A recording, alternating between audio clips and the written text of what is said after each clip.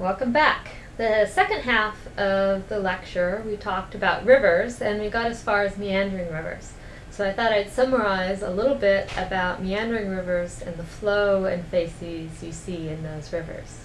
So here I've drawn a meandering river channel quite creatively. We'll have the flow going down the board here. Meandering rivers tend to form on low topographic gradients and when there's a high proportion of suspended sediment relative to bed load transport. Now, one of the key aspects of meandering rivers is that the meanders tend to grow with time. And that's because as the water enters a bend like this one, the flow on the inside of the bend tends to be much slower than the flow on the outside. So if you imagine the water coming through, the outside has to swing around much more quickly than on the inside. And so from that general relationship and thinking about the Reynolds number, which depends on flow speed, you can predict that you have erosion on the outside of the bend and deposition on the inside of the bend. That means that through time, the bend tends to grow and become larger and larger because the outside of the bend is eroding and the inside is depositing. So if we looked at a profile of how this meander would migrate through time, we have deposition here and erosion here. So through time, the channel bends migrate outwards. So here I've drawn two channels quite close together, and if you look at the way they erode and deposited, they'll get closer and closer.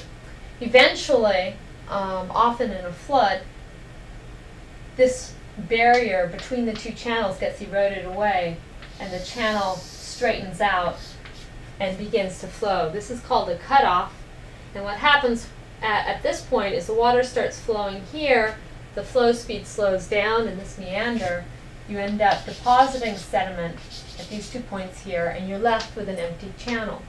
Often that forms an oxbow lake. Okay, so we have these channels migrating. So let's look at a cross-section of one of these channels. We have our meander here, and we look at a profile across the meander.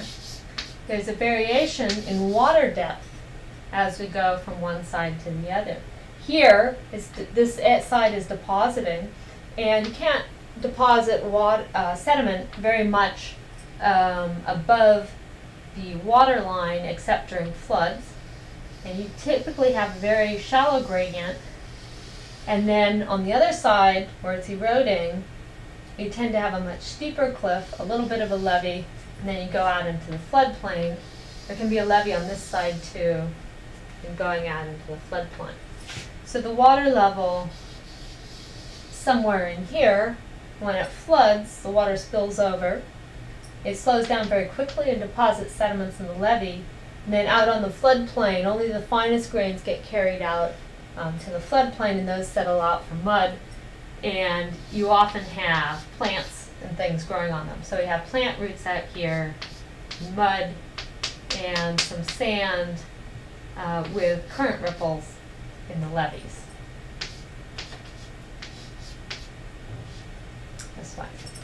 Here, the Reynolds number depends both on flow speed and water depth. Here, you have the highest water depth and the fastest flow speeds are on the outside of the bend here. So you have the highest Reynolds number here. That means you can transport the coarsest sediment, and it's often being transported as dunes or an upper planar lamination. So this often has dunes with trough cross stratification and the coarsest grains. And the inside of the bend, where the flow speed is lower and the water depth is lower, the Reynolds number is much lower. In that case, you can only transport much finer sediment. And with the lower flow speeds, it's usually ripple cross-laminated. So here, you tend to have ripples. We have fine sand. And here, you tend to have coarse sand, and pebbles, cobbles, some of the larger grains in this zone. So as the channel migrates, again, the sediment fills in here, and you end up with coarser sediment being overlain by finer sediment. So something intermediate here will then have the fine sediment deposited on top. So a sequence of sandstones deposited in a channel tends to go from coarse to fine, from dune-style cross-stratification, often trough cross-stratification, up into fine sand ripple cross-lamination. And then on the flooding plain, on the floodplains, you have very fine sand and shale deposited with root casts. So as this environment migrates, you have a very distinctive suite of sedimentary structures. Okay, thanks for watching.